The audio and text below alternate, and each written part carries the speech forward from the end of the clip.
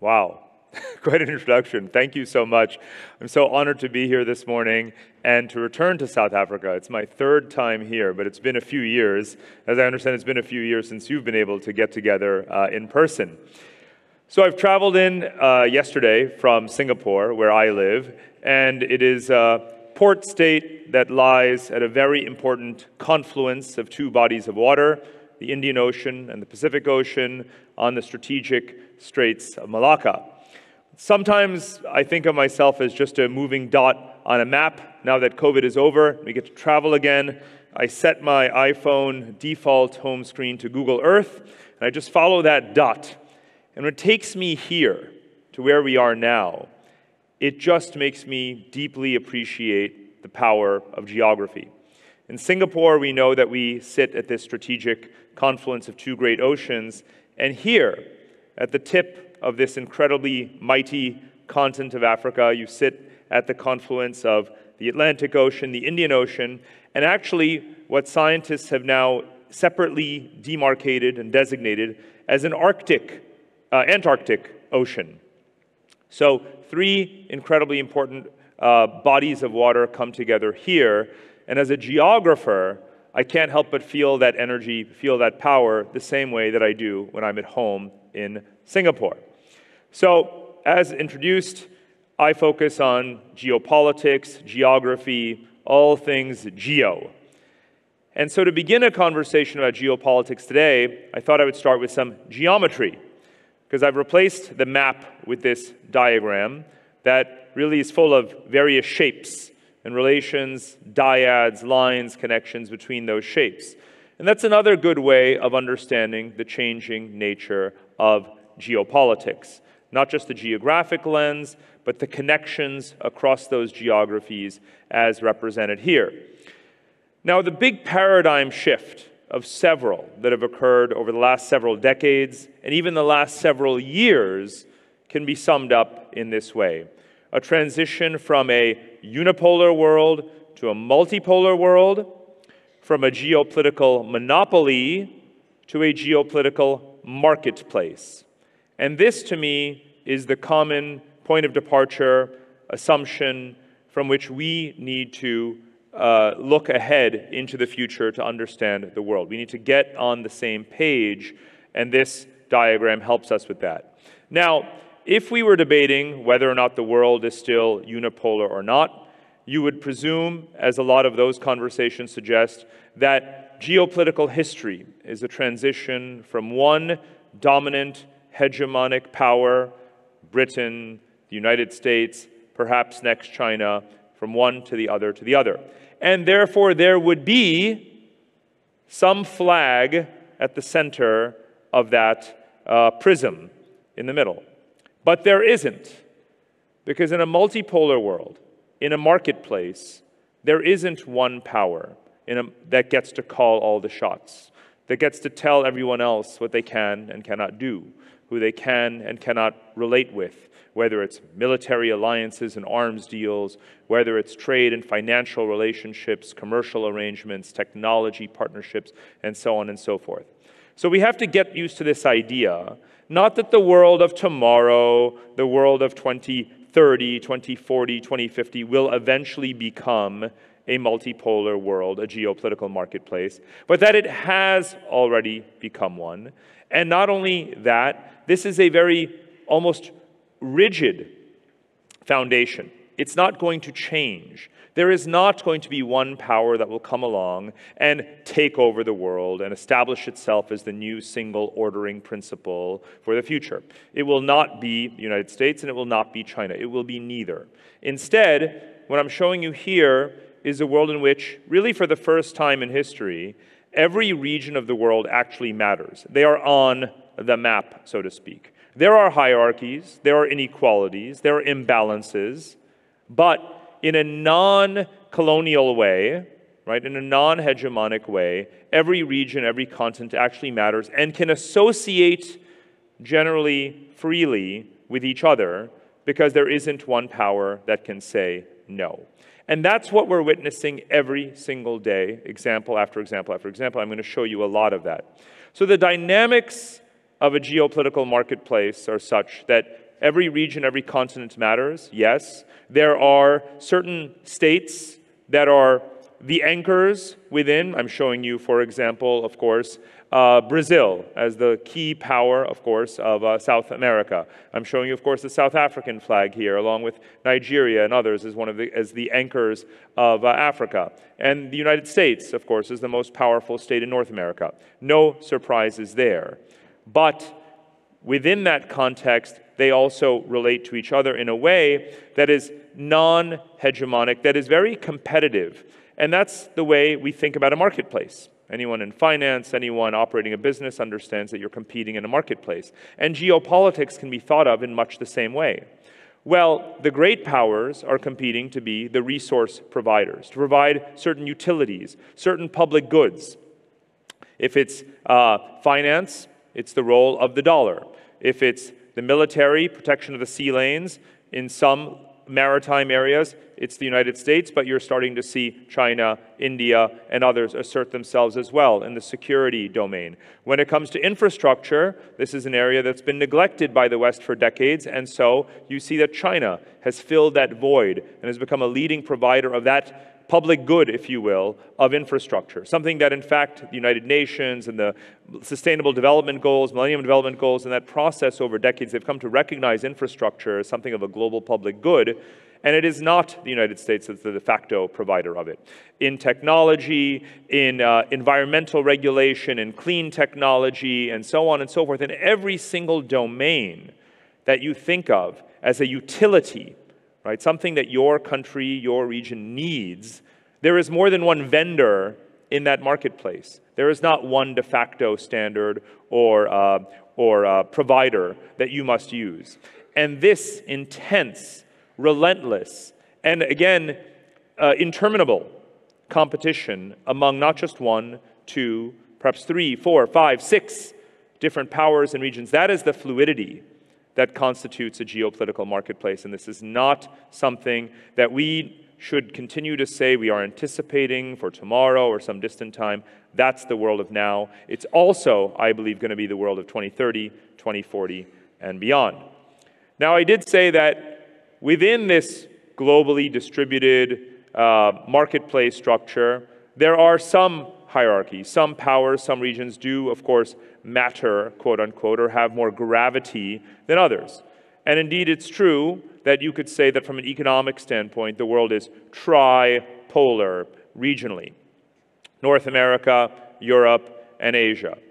Now, looking at the differences between the structure of the world economy and the dynamics among the major regions and powers, comparing, say, 15 years ago during the global financial crisis and today, is quite instructive. 15 years ago, you notice that how, whether it was finance ministries, central banks, the international financial institutions, coordinated to try to jumpstart, to resume global supply chains, global trade, to bring about what we, in retrospect, view as synchronized economic recovery and growth. That is not what has happened during and after COVID, right? It's much more about key powers and their regional neighbors and allies deciding to focus on how to nearshore supply chains, pursue industrial policies, strengthen local and regional connections, perhaps at the expense, if you will, of a synchronized global economic recovery. And that's what we're starting to see play out. In fact, you can trace this to before COVID, but certainly during COVID. It was before COVID, with the launch of the trade wars by the Trump administration against China, that you started to see North America consolidate.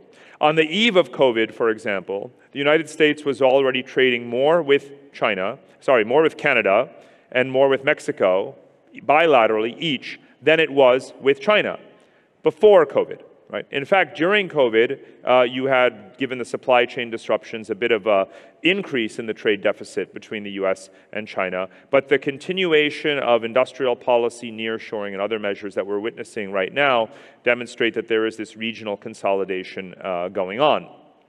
And the nearshoring story is a big driver of that. In Europe, which already enjoyed the largest share that any region has of internal trade as a share of total trade. You've witnessed during COVID the fiscal compact and other measures towards, again, a regional-wide industrial policy and other green subsidies and measures to consolidate the regional economies. You had Brexit, but you've not had other countries exit the European Union, and certainly not the Eurozone. In Asia, interestingly enough, as much as we've talked about the world fragmenting and so on, Asia has been coming together. It may not have been noticed here, and it was almost ignored in North America and in Europe, but the single largest regional trade agreement in history was ratified during COVID, the Regional Comprehensive Economic Partnership in Asia, with encompassing the largest, huge number of Asian countries. India did not join, but may perhaps join in a future round. And what you've witnessed over the past 25 years, since the Asian financial crisis of 1997, 1998, is that Asians have learned from these crises to, again, deepen their internal regional consolidation, to make themselves a whole greater than the sum of their parts. Whenever there have been those crises, whether it is the Asian financial crisis, 10 years later, the global financial crisis, the nationalism and protectionist measures of Trump and Brexit, and then COVID, every time there's been a shock to the Asian system, countries have said, what are we going to do to compensate? How can we increase our internal trade with each other? How can we reform and liberalize and open up to each other more? How can we integrate our supply chains? Step by step by step, they have learned from those and come back stronger. And that's the story very much of Asia today. And despite the geopolitical tensions that exist among the great powers of Asia, whether it's China and India, China and Japan, and others, you find that their economic ties continue to remain quite intense. And now you also have the question of Russia in geopolitics. Now, in the previous slide, you may have seen that the Russian flag was nestled in the periphery of Europe. I'm not sure that's where I would put it anymore. And we're going to come back to that in just a moment when we think about where the geometry of power intersects with the geographical realities. Before we do, one other point around the big shifts in geopolitics and their economic underpinnings from the previous generation, let's call it the Cold War era, to the world of today. That should no longer really be called the post-Cold War era, because it really has been 30 years. So it's time for a new name, and we're going to experiment or play around with some of that nomenclature this morning. But sticking with this tripolar set of regional economic anchors, many of us grew up in that world where the transatlantic relationship, the relationship between the United States and Europe, or North America and Europe, was really the axis that defined the world economy, represented the largest share of global GDP, and even trade. Today, that's not what the world looks like. You can see that actually North America is, in a way, the most autarkic, the most self-sufficient of the major regional powers. And this is crucial in geopolitics. Geopolitics, ever since the 19th century, has not actually necessarily been about the pursuit of externalizing your military capabilities and conquering your neighbors. Actually, in the 19th century, the origins of geopolitics lie in the quest for self-sufficiency, even autarky, from troubles in other parts of the world. What is your land area, your natural resource endowments, your population size, your industrial capacity, the size, of course, of your military, and other kinds of factors. And so being autarkic, being self-sufficient, is actually a goal. It comprises victory in some ways. But it also means that by virtue of only representing 14% of total global trade, the US has less leverage, actually, on how others deal with each other than it thinks it does. I often get asked, this was at least during the Trump administration, if you could show, or if you had 5 minutes with Donald Trump, what would you tell him? I said, well, I presume he doesn't like to read a lot, so I might just show him a map. And of the many maps that I have in my arsenal, this is the one that I would show him. I would say, sure, the United States is still the world's first or second largest economy, but its leverage is a lot less than it thinks. And time again, when you see Washington tell allied countries it should not join the Trans-Pacific Partnership, for example, which it did, they go ahead and they do it anyway. Told European countries, don't join the Asian Infrastructure Investment Bank that China founded. Well, they did it anyway. Don't join the Belt and Road Initiative. Some of them did it anyway. Why? Well, the answer is right here on this very, very simple map. Because Europe represents, again, about 1/3 of total global trade, more than the United States, is much more dependent on it, and look at these connecting lines across the three mega regions. The world has moved from that transatlantic era to a Eurasian one. Europe trades more with Asia than it does the United States, and that's precisely happened during this past generation, in this post-Cold War period. So Europeans think in a mercantile fashion, right, in a commercial fashion, and they make their foreign policy decisions based upon looking at data like this. And their largest trade partner is indeed has become China, or China's largest trading partner is the European Union.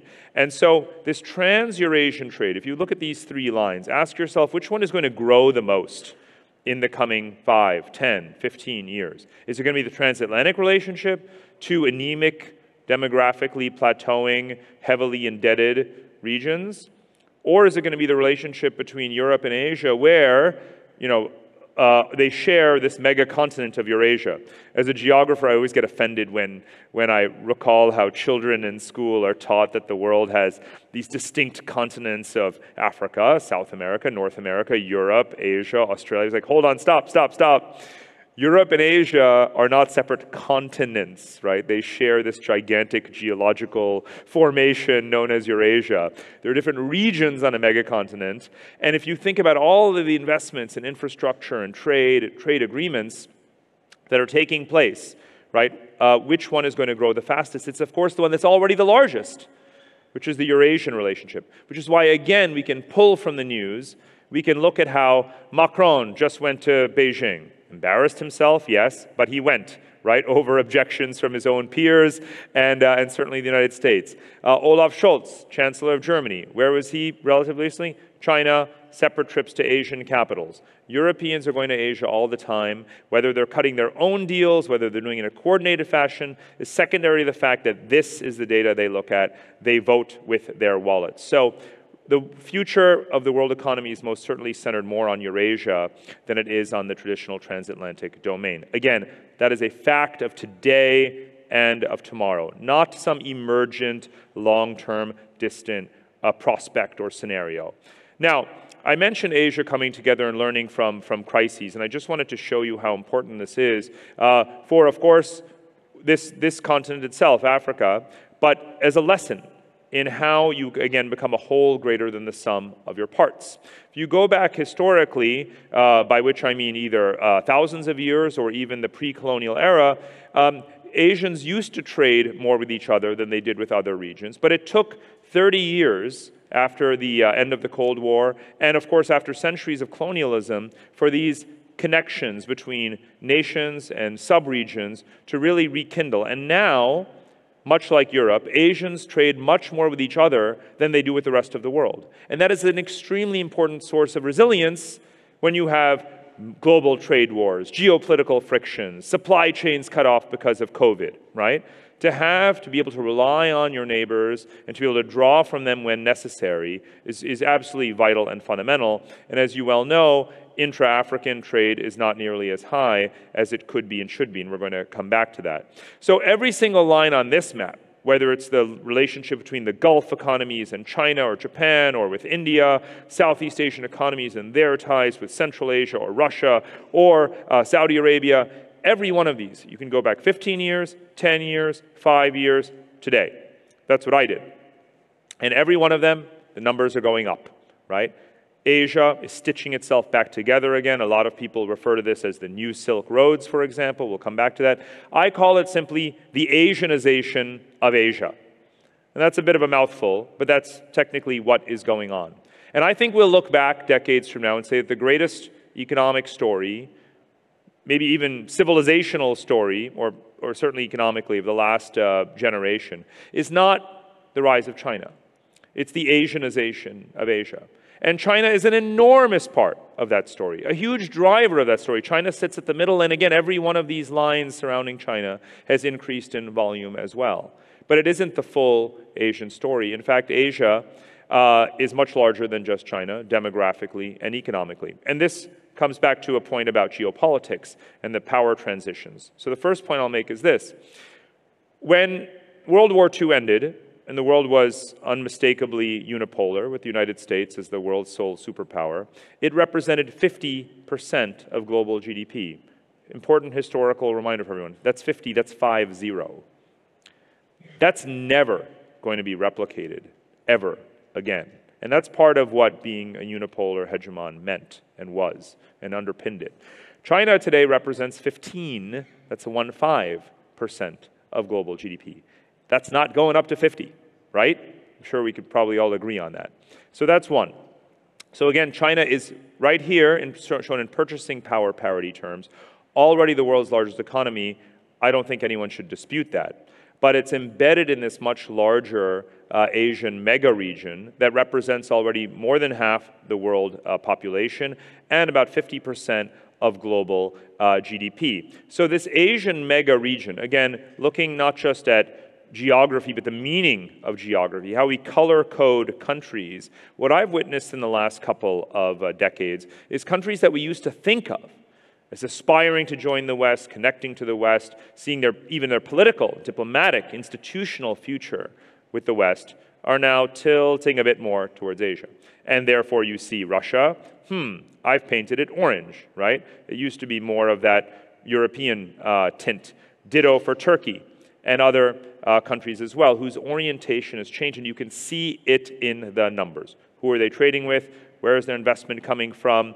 And what are even their, again, diplomatic and institutional relationships? A country like Turkey, for example, is considering becoming a member of the Shanghai Cooperation Organization, which is meeting day after tomorrow in Goa, in India. And that would be the first NATO member, which is, as you know, a Western alliance, to be a member of also what people think of as the NATO of the East. I think in Brussels and Washington, heads are going to explode if and when that happens. But this is how countries play this game of what I call multi-alignment in this geopolitical marketplace. They play all sides, they look around, they say, who are we going to deal with the most? Now, Africa, as in purchasing power parity terms, as a share of the global economy, is of course much smaller in these three mega regions, but I do see that the anchor states, including, of course, South Africa, Nigeria, Kenya, and others, are also looking in all directions and saying, who are we going to relate with and to achieve our interests? So let's talk a bit about that. You may have seen maps like this if you spend too much time on Twitter. I don't know if Elon Musk takeover conditions you for or against spending more time on Twitter. I don't recommend it either way, irrespective of who the owner is. But maps like this make the rounds. This is my rendition of it, which I made some years ago to capture how China, in a way, opens so many doors for the Asian trade network expansion globally through its investments in infrastructure, through its bilateral arrangements. And it now represents, it is the top trading partner of far more countries in the world than the United States is, more than double as many.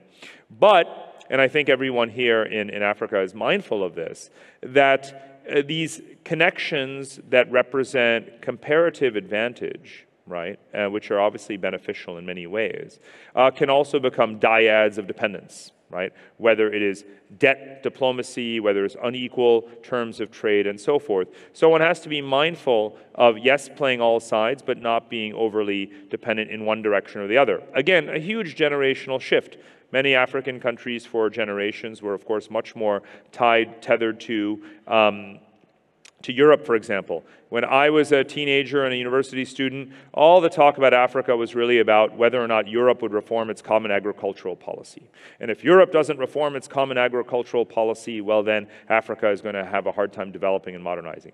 Today that looks like a fairly quaint or antiquated kind of conversation, right? The future of Africa hinges on a lot more than whether or not Europe reforms its policies. And of course it should, and incrementally it might, but Africa has started to look in all directions, as every single power should do.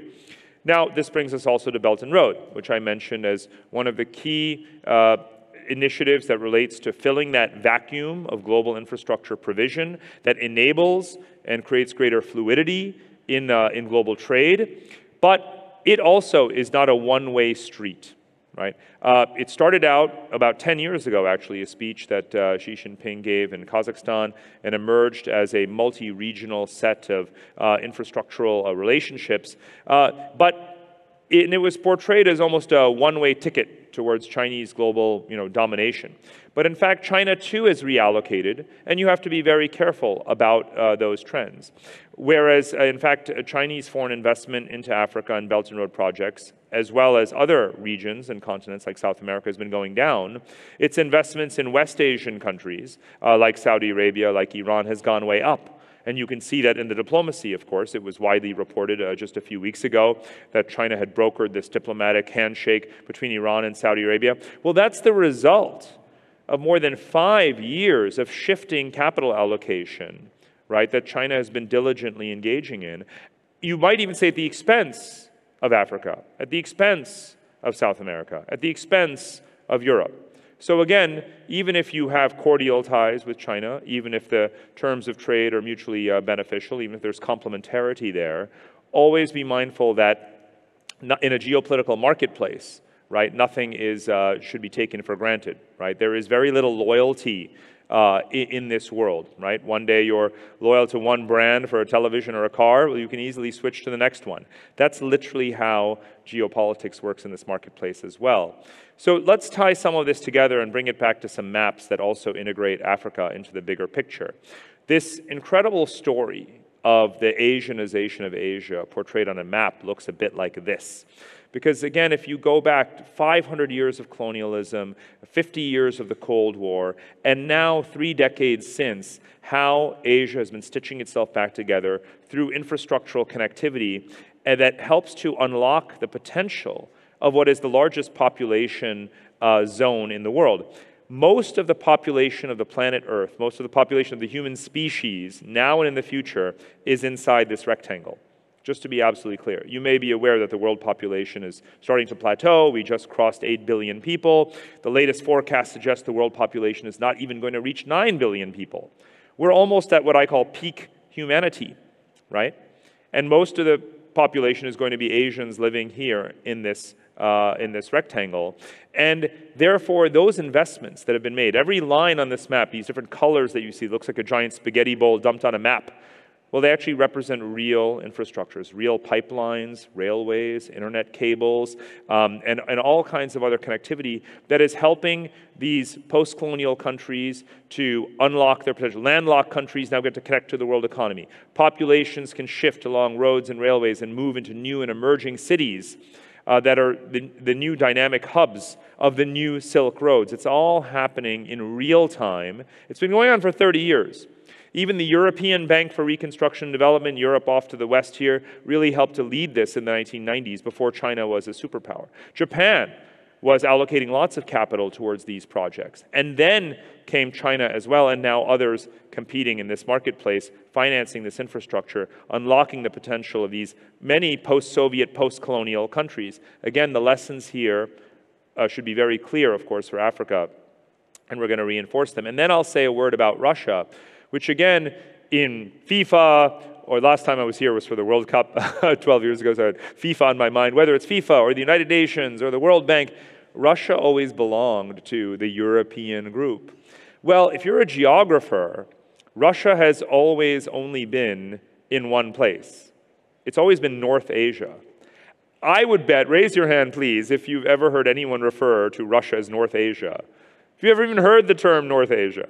Not many. See, I'll have to go back to school and study geography, please, just to satisfy me. Now, in geography, there was never any dispute, ever. No two geographers have ever disagreed that Russia is North Asia, even though that doesn't come up a lot in diplomatic and global macro conversation. But that's all it's ever been, and that's all it ever will be. Sure, they think of themselves as European. Sure, much of the Russian population is concentrated west of the Ural Mountains.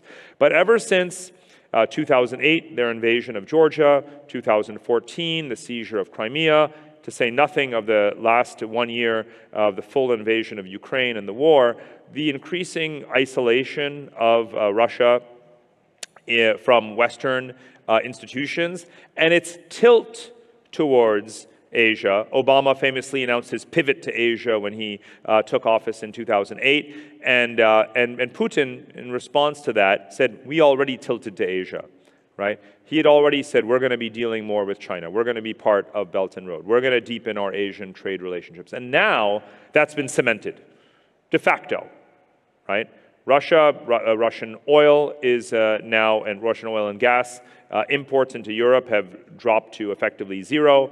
The trust is gone. It's hard to imagine a scenario in the future where that will be restored. But meanwhile, of course, Asian countries have been embracing Russia because they are much more dependent on its oil and gas and food and other exports. They've been participating in all of these Belt and Road and other infrastructure projects and agreements. And you can see it with the bilateral visits of Xi Jinping to Moscow and vice versa. You can see it in India's proposal of a free trade agreement with Russia just recently. Now again, talk about evidence of a geopolitical marketplace, of countries acting in their own interest and free associating. On the one hand, India is increasingly joined at the hip strategically in East Asia with the United States, who just sent B-2 bombers to fly over the Himalayas in a show of strength to deter China from further incursions into Indian territory. But then 1 week later, India says, hey, Vladimir, would you like to have a free trade agreement? Right? That's not exactly something that resonates very well in Washington, but there's India saying, we're going to do whatever we want. We're going to do what's our interest. And you can pretty much predict a country's foreign policy by the share of its current account deficit that's represented by oil and gas imports. Right? And if you're a country like India that has to pay out lots of subsidies to keep people happy, and your currency is weak, and all of a sudden you see commodities prices spiking, they're not going to play along with any kind of what is thought of as a ideological struggle, as legitimate as it of course is, versus Russia. They're going to say, what's in it for us? So free trade agreement proposed with Russia. North-South Silk Road corridors being produced that are also depicted here. Russia connected through the Caucasus, through Iran, to the Arabian Sea. Again, it's the new geometry through connectivity across geography that you can witness playing out in this geopolitical marketplace. Now, let's bring in Africa. I've mentioned a couple of times that it's 500 years of colonialism and 50 years of Cold War that have come to an end. So what is the future shape of the global system geopolitically, economically? How is it changing through connectivity? Well, sociologists and scholars who study that pre-colonial world actually have a wonderful term for what the global system looked like before the Western Hemisphere was discovered and settled. And that term is Afro-Eurasia. Anyone student of pre-colonial history? Okay, fine. So, Afro-Eurasia. Well, I think you know what the first four letters represent there, Africa. Africa was, of course, a vital anchor of the African, European, Asian network, if you will, of both terrestrial and maritime Silk Roads that characterized the world as it was prior to the global colonial system under European hierarchy that lasted for centuries. What we are witnessing today, if you tie together all of these threads, is nothing less than the resurrection, the return of the Afro-Eurasian system, where the lion's share, the vast majority of the world economy, population, new infrastructure investment, new trade networks, are all connecting what really are legitimately ancient and medieval trade routes and other networks, really that thrive for centuries. So this resurrection of Afro-Eurasia, to me, is again one of these irrevocable, irrefutable, irreversible stories of the world of today and most certainly of tomorrow. No one power is going to come along and say, no, you cannot do that.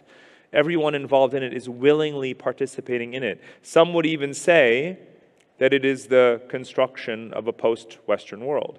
Again, to my mind, that goes too far, because as I've portrayed it in that first geometrical kind of diagram, the world is multipolar. Every region is important. There's no way that North America ceases to be a superpower region that is a central, vital pillar of the global system.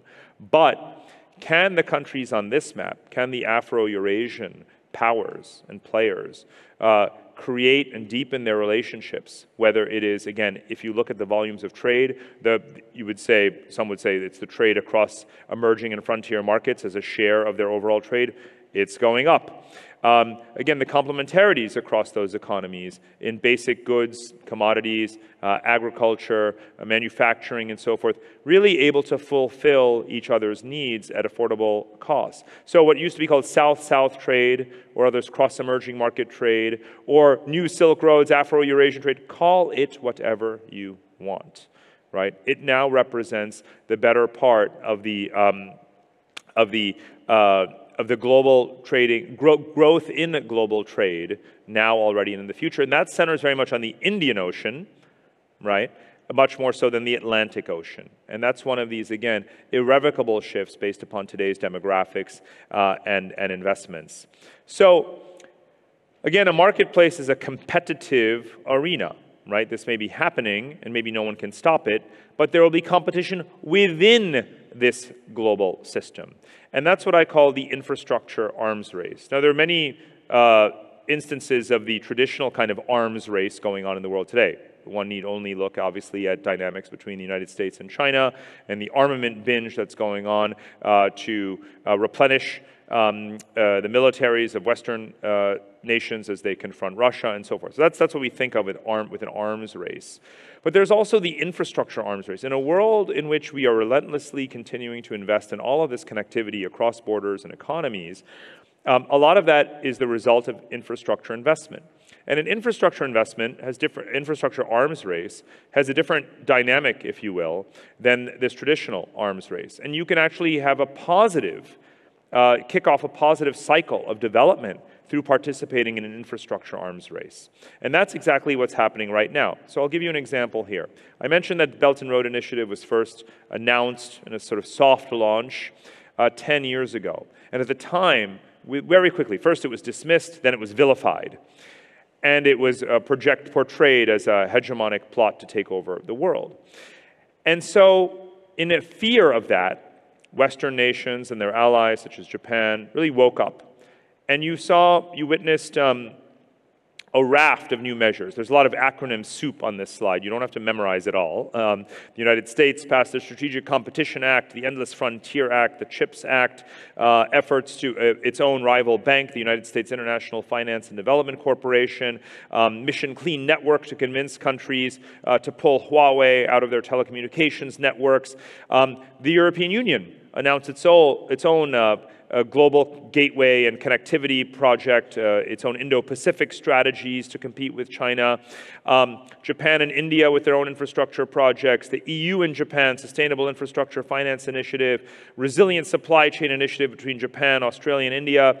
At the G7 summit last summer, they came up with their own acronym, B3W, Build Back Better World. Obviously, that was, maybe they hired, a good marketing agency, give us 3 letters that competes with China's BRI, right? And they did. I think it's actually a pretty nifty acronym, right? Build Back Better World, Partnership for Infrastructure Investment, and so on. How do we lower rates of finance for infrastructure projects to concessionary levels, make sure that China doesn't get those deals, and so forth? The only thing you need to remember from anything you see on this slide, because there's a new announcement every week of some project to counter China. The only thing you need to remember is this. Not a single one of these acronyms and institutions existed 5 years ago. None of them existed 5 years ago, right? And that's what you call an infrastructure arms race, right? Where if 8 years ago we said, well, China is going to do all the infrastructure and it's going to buy up everything and that's the world is going to be, that's the challenge. We didn't take into account the response. And now you've got the response. And then you'll have the response to the response, and you have the response to the response to the response. And that's how things work in a marketplace, right? And that's how an infrastructure arms race plays out. And you are sitting here and you should only be asking one question. How do I get the best deal for myself, right? Now, coming from Asia, where I witness how the Philippines and Indonesia and Vietnam play this game, oh, they are so clever, right? And look at Saudi Arabia as well, saying on the one hand, we'll still do military deals with the United States, but maybe we'll start to price oil in RMB. Why not, right?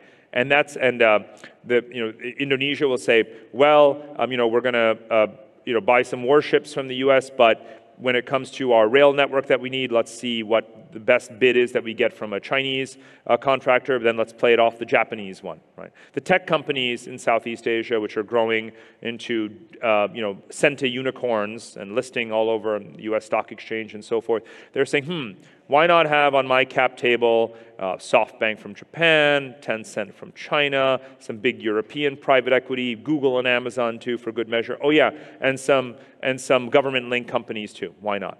Play all sides. The way you win the infrastructure arms race is not to kowtow to China or to America or to Europe or to India. It's to play all of them off each other to get the best deal for yourself, right? Wake up every day and say to yourself, you're a price taker, right, as one would say in market speak. You don't get to set the rules.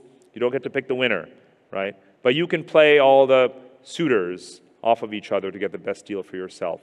And never go in just one direction, because again, amidst all that fluidity, there's a rigidity to the fact that it's going to always be this way. There's going to be multiple powers competing for your attention. Get the best deal from all of them. And so, tying it all together, think about, of course, how can you learn those lessons from what Asians have done, right, and what Europe has done to bring down barriers, to integrate further, build a Pax Africana, don't just talk about it, build it, right? I'm very supportive whenever I hear that African nations have decided that they're going to move towards a continent-wide free trade zone, free labor mobility. Now, I know it's not going to happen overnight, right? None of these things do, but your eye is on the prize. Those are the right things to be doing. You see successful post-colonial regions do exactly those things. And it's the boring stuff of multilateral regional diplomacy. In ASEAN in Southeast Asia, the Association of Southeast Asian Nations, there's no greater burden than having to attend an ASEAN summit. You'll instantly fall asleep. In Barack Obama's memoirs, he reports having to go to one of those and drifting off to sleep, and he told his advisors, I will never go to an ASEAN summit ever again in my career, no matter how many terms I serve as president.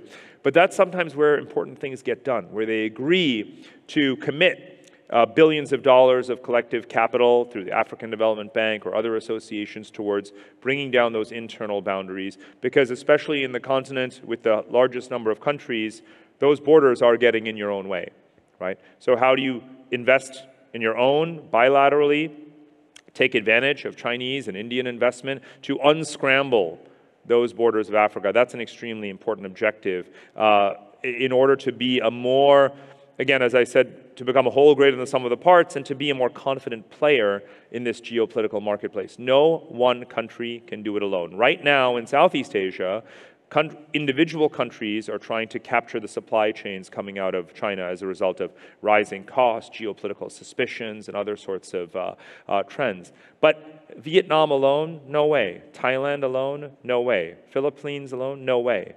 Only if they have their supply chains better integrated with each other can they represent a more attractive market for investors to come into and move around. And of course, when I showed you that map of the Silk Roads of Eurasia, I emphasized how infrastructure investment, population dynamics enable young populations to move into cities, right? And if you look at some of the forecasts around where the largest cities in the world are going to be in the coming decades as urbanization continues at such a rapid pace, well, here they are in the Afro-Eurasian space, and very much centered on Africa as well. So, of course, infrastructure, which I've emphasized so much, doesn't repair itself, right? One has to continuously invest in the physical, the digital, the hard, and the soft infrastructure that unlock your human potential, your human capital on this continent. So, investing domestically, investing internationally, drawing foreign capital, building or improving the quality of life in cities of today and the emergent urban centers of tomorrow.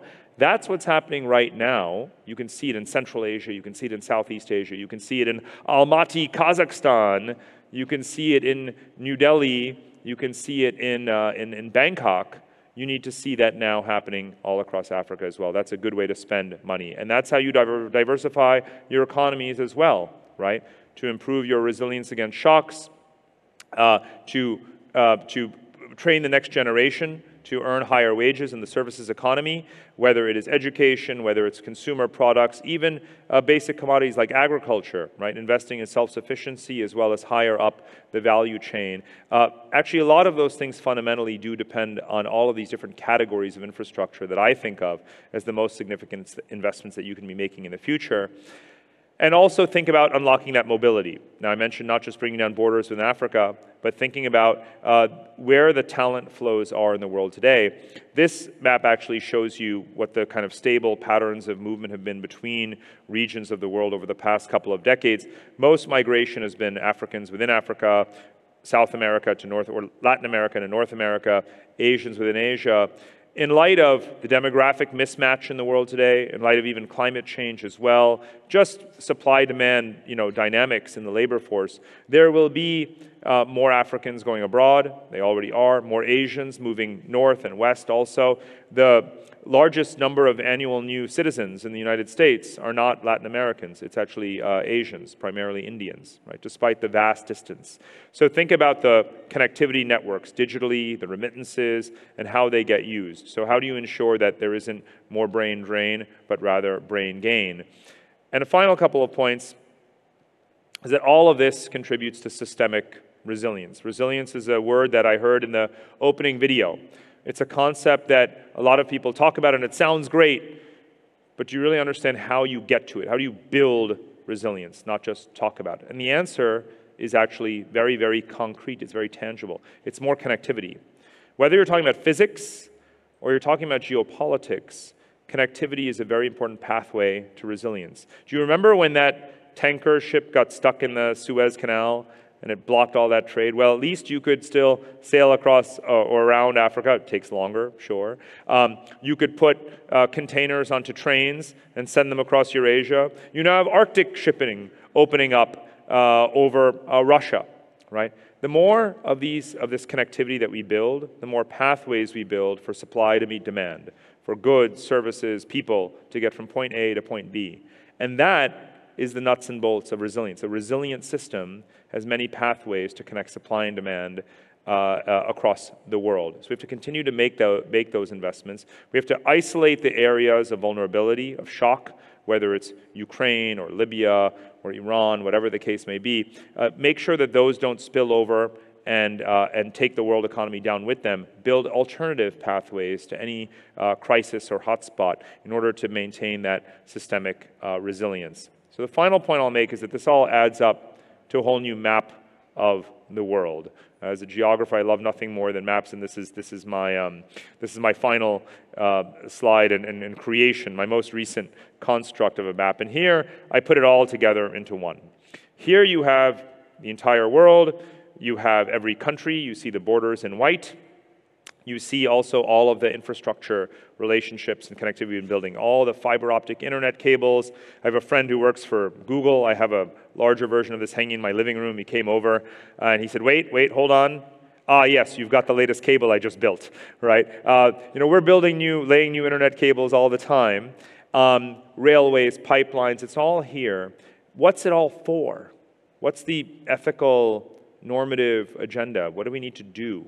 And the answer is we need to realign our geographies. Right now we live in a world where the geography of people, the geography of resources, the geography of infrastructure, the geography of borders are all out of place. They're all misaligned from each other. And that only gets highlighted as global warming accelerates and climate change accelerates. And there is no summit, no United Nations, no declaration that's going to solve that for us. No one is thinking in that big way.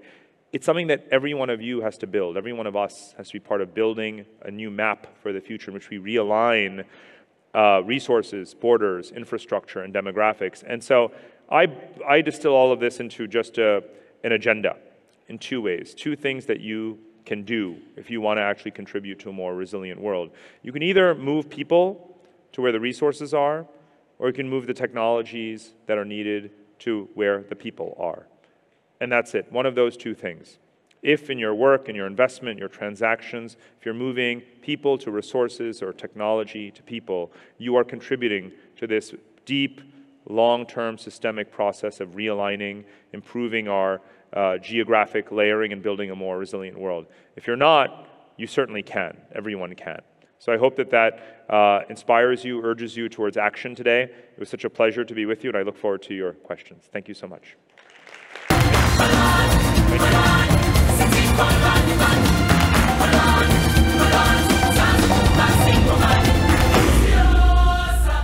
I think Tia and thank you very much for that very interesting perspective, quite unique in many ways. And I thought I'll pick up from one of the things you said in your presentation about Donald Trump, the former US president. If you had 5 minutes with our president, what might you ask him? Oh, that's a good one. This came up last night, actually, at dinner in terms of the, the agenda for the country. And I was talking about some data in which foreign investors have been surveyed over recent years and asked, what are the key criteria you look for when you're investing in an emerging market and frontier economy? And I think if I ask this question in the academic abstract, you might say, oh, well, investors want to see low corruption. They want to see an educated population, that kind of thing. Actually, no. The number one, and this is year after year, survey after survey, market after market, the number one thing that foreign investors are looking for is a stable electricity supply. So I know that hits home, right? I know that hits home, but it's therefore exactly the appropriate answer because it's well documented as well in the real material world of finance and investment that you must stabilize your infrastructure. You must provide that foundation of reliable services, if you will, to power an economy in the literal sense of the term. So that would be one thing that I would bring up. We can probably stop with that because let's get that right. Let's get that done. And then a lot of other things can build beyond that. Well, I'm pleased the Minister of Electricity is going to be joining us a little later on. So that's something obviously every South African in this room worries about. Some of the questions that have come through, this conversation about de-dollarization, do you anticipate that will happen and how quickly? Mm-hmm. By the way, I just want to say, as someone who's born in India, and my wife's from Pakistan, and I'm in those countries a lot, it's always not heartening, but whenever I hear people talking about load shedding, I'm like, oh, it's not only in India and Pakistan where one talks about this. It's elsewhere. But you obviously want to break free of that category. You don't want to be in that group of countries. De-dollarization is interesting, and I'm going to put KU, my friend, on the spot because she's next, and I know that she has a lot more to say about this than I do. But I've been looking at these relationships between emerging countries that want to protect their political relationships and not have the meddling of U.S. sanctions regime. That's one. You also have, again, the complementarity in these economies, and if their currencies are weak, they don't necessarily want to transact everything in U.S. dollars. And now you have the technological capability as a third factor that's enabling, again, just a much more fluid and predictable, trade relationships amongst, whether it's linkages between central banks or between financial actors and financial systems and so forth. So you see the foundations are clearly in place in terms of the macroeconomic environment and trade, in the political and diplomatic environment given tensions, and the technological capability, and where you have countries where their economies or their currencies already trade within a relatively stable band, it's not a huge leap to imagine them tying it all together, and that's why you're seeing this sort of tipping point emerge, where clearly we've crossed a point of no return, where countries are not afraid to do it, they're pursuing it, and I would say it's not necessarily a bad thing, right? We need to have a transition towards, if you have a multipolar world, it follows logically that you will have a multipolar financial system as well. And this may be uncharted territory, but this is one of those journeys that the world is inevitably going to go through. I thought this was an interesting question on China and the idea that China doesn't necessarily subscribe to the Western idea of liberal democracy and individual choice. And the question that's being asked is, isn't that a powerful feature of what binds the West together? I think that within the West, you have a whole lot of disparity, the understanding of, in theory, you could say, you could go back to Judeo-Christian traditions and you can say, yes, Western liberal democracy, but on the ground, day to day, there's a lot of disparity, diversity, misunderstandings, and the narcissism of minor differences, as it's known. You don't meet many Western Europeans who look at the United States and view it as an enviable political system, right? I'm putting it charitably. So sure, on the one hand, there is common history and there's a de facto alliance, an institutionalized alliance, but what does it really mean in day-to-day life when you have, again, as I mentioned, European leaders tripping over themselves to travel to, whether it's China or increasingly illiberal democratic states like India, to make those deals? So at the end of the day, I tend to think, because it's true, values don't play as much of a role in the actual transactional reality of diplomacy, and certainly not in the economic domain and in the strategic domain. So we should focus on that rather than the kind of almost superficial values construct, which in the end is not actually shaping our decisions. When it comes to Asia, it isn't just about China. In one of my previous books, I talked a lot about what I call the new Asian values. The Asian values kind of dogma of the 1990s, before the Asian financial crisis, was centered around this idea of Confucian societies, hierarchy. It was basically semi-authoritarian, dictatorships, and in a way an excuse for some systemic corruption, that was effectively excused by way of referring to these values. Today, you find that in Asia, across democracies and non-democracies, whether it's China or India, right, whether it is, and by the way, Asia, again, in the actual geographical definition, stretches to Israel all the way to the Philippines, right? What you find is that whether or not a society is democracy or not, there are these emergent new Asian values. And one of them is a preference almost for technocratic kind of leadership, willing to give the executive a fairly long shelf life or runway to go ahead and focus on instituting a long-term vision, a national agenda for modernization, even if they have certain illiberal qualities. And again, you can see that with Modi in India, who's the most popular leader according to public opinion surveys, probably in the entire world today, despite the fact that he is reviled, resented, and feared, not only in the country, but in amongst the diaspora. So technocratic governance, mixed capitalism, right, a strong role or hand for the state in the economy, not the kind of laissez-faire dogmatism that even the West no longer actually practices, and a certain social conservatism. You find this across democracies and non-democracies. This is actually what Chinese have in common with Indians, with Filipinos, with people in Thailand, Indonesia, Kazakhstan, Russia, Iran, and so forth. If you could summarize, if you could even attempt to generalize the sentiments that animate 5 billion people worth of societies, I would say boil it down to those things. And so it's not actually just about whether their political system, therefore, does not dictate how you view the world. And these deeper principles around a preference for a technocratic leader who gets things done, an acceptance that the government can have a very active and maybe even constructive role in the economy, and an incremental approach to liberalism, right? Even a bit of suspicion of going too far. Look at internet regulation, where now Western countries, Anglo-American societies are saying, hold on a minute, maybe we need to have a bit of control over who gets to shout fire in a crowded theater. Things are going more in the Asian direction than the reverse, but the Asian direction is not just a Chinese direction. It's something deeper than that. Talking of that direction, is South Africa playing a good geopolitical or diplomacy game in terms of its own tilt towards Asia and away from the West?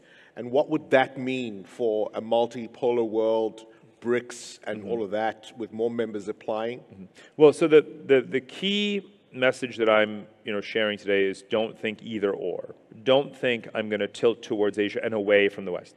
Multi-alignment, multi-directional, not either or, both and. Right? You still have strong and positive relations with Western societies. You need to continue to exploit them in so many ways. You need it for investment. You need it for where your students go and study. You need it for where the tourists come from. All of those things, you want to maintain that. Why would you sacrifice it? Why would you burn those bridges? But you've absolutely been a leader in embracing the new greater Indian Ocean dynamics, which again, yes, China is an absolutely pivotal, vital part of that. But as you well know from your own history, India is a crucial player in that too. And what we've witnessed in the past decade is that some of the doors that China has opened through large-scale infrastructure investment. It may has even abandoned some of those corridors, and Indian firms have moved in. Right, you can see it in Central Africa, you can see it in the Horn of Africa, and of course you have a long history of an Indian population here as well, much like East Africa does. So to me, it's vital to, again, you cannot control what China is going to decide its next African policy is going to be, right? And so you should not rely on it. You should not rely on Europe reforming its common agricultural policy. You should not rely on who the next president of the United States is, because God knows I don't know either, right? So you must always be prepared to play all sides. Well, I think it's been a fascinating conversation. Thank you very much for your presentation. Thank you, everyone. Folks, one more round of applause. Thank you. Thank you. Great.